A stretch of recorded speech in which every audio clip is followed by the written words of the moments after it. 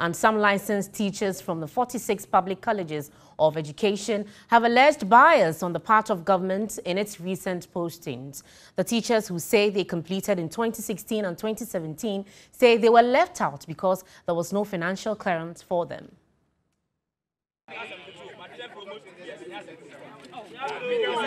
The visibly worried licensed teachers besieged the premises of TV3 after what they claimed to be several weeks of attempt to seek redress from the Education Ministry.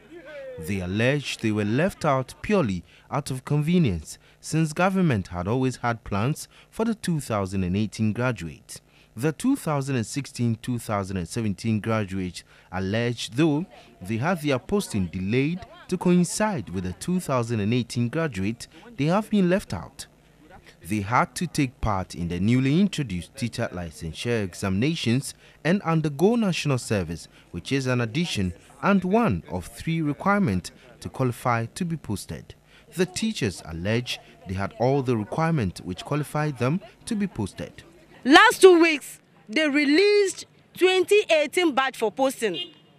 When we, the 2017 badge, we go through the names, we were nowhere to be found.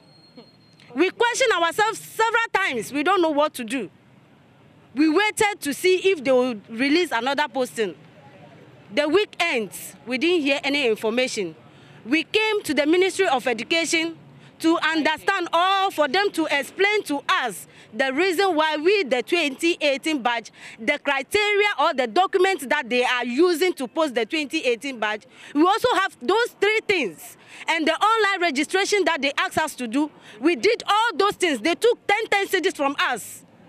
They didn't post us, just to explain the reason why they refused us of the posting.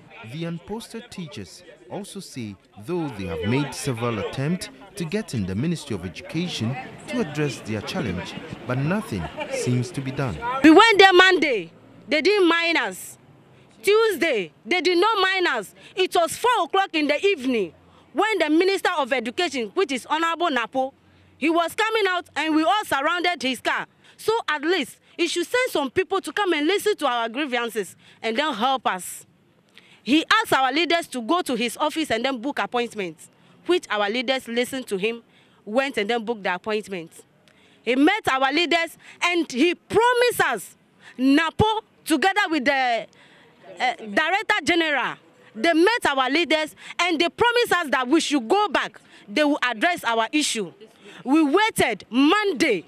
They didn't even mind us. They didn't even call our leaders to explain anything to them, as if we are not Ghanaians or we are not what? Human beings. They say a meeting with the Deputy Minister of Education and officers at the ministry revealed the financial clearance did not cover them. Everything of us is 2018, except the index number from college. We all graduated from the 46 colleges of education in Ghana. So we are coming to seek for detailed clarification why we are not be posted. And they say finance minister didn't give them financial clearance to post all of us. They only give them few financial clearance to post. So if we want posting, then we have to write for clearance from finance minister before they can post us. They want government to come clear on reasons why they were left out of the postings.